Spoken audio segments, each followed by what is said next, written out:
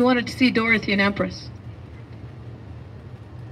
And this investigator, Drum, falsified his report, crashes his car to match the false report, and then they throw him in this dungeon of absolute torture.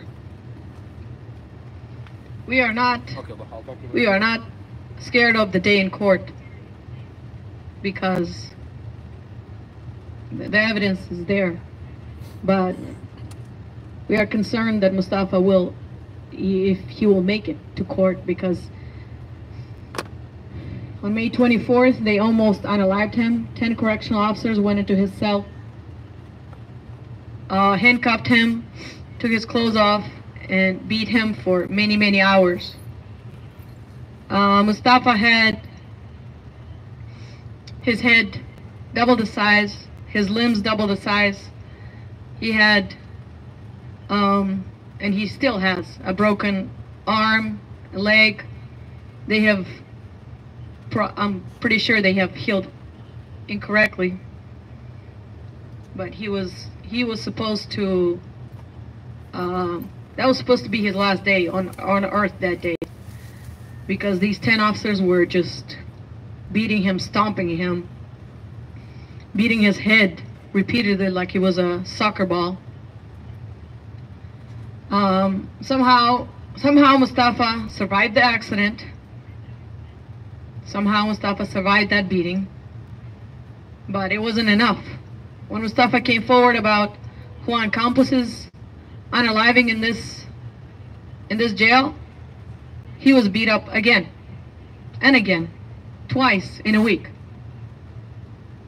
And it seems like the same names keep coming up. Eric Lindsay, Tipton, all these correctional officers that have been there for a long time. It keeps coming up. They do this. They treat those inmates like they are, like they're not humans.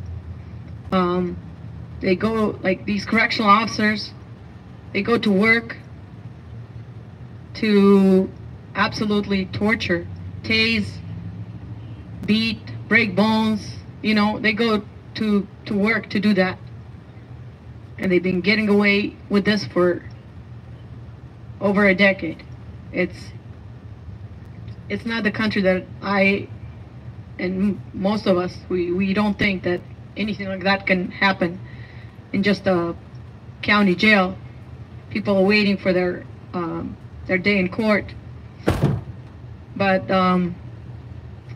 now we know it's a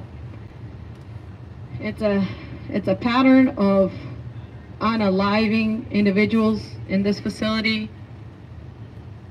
And the latest addition to their resume of unalivings is Juan Campos. He was an 18-year-old Colombian kid. They found some pill in his car. Then he ends up here.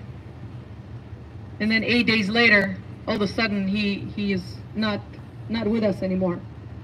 The mom said that she had a healthy son. He was not sick. They have pictures that his nose is broken, his face is bashed in, giant lump on the head. And now they have pictures that Juan, the 18-year-old young man, had a broken nose. He had a big lump on his head. His face was bashed in, so... The jail says there is no foul play. He died out of natural causes. The jail says... Or drug-related. Yeah, like all the other ones that they've been unaliving. They say natural causes, no foul play. It's the same and then script. moving on with life. The same script every time. How can so much life loss can happen behind these buildings of this county jail, and nothing is done?